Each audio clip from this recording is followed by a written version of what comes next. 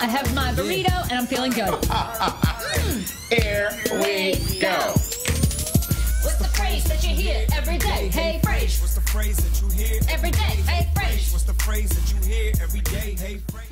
Last story before we wrap up the show. I wanted to call my mom in Maine. There is an animal shelter that has gone viral in Palermo, Maine, which is not far from my mom's house, who is trying to raise money for a 15-year-old Shetland mini cross pony that lost his penis several years ago, and they want to give him a prosthetic appendage. This seems like a fucking waste. Aren't there people in this world that need help? How much do you think a fake horse prosthetic penis costs? But why does he need that? Because they want him to feel complete.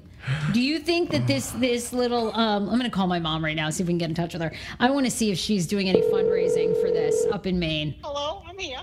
Mom, are you on speakerphone? Yeah.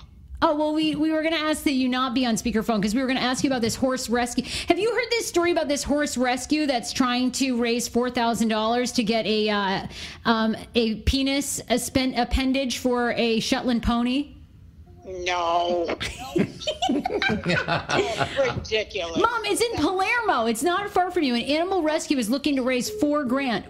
She hung up. She's like, don't talk penis to me before happy hour, okay? Like, she hung up on you. God, she totally hung up.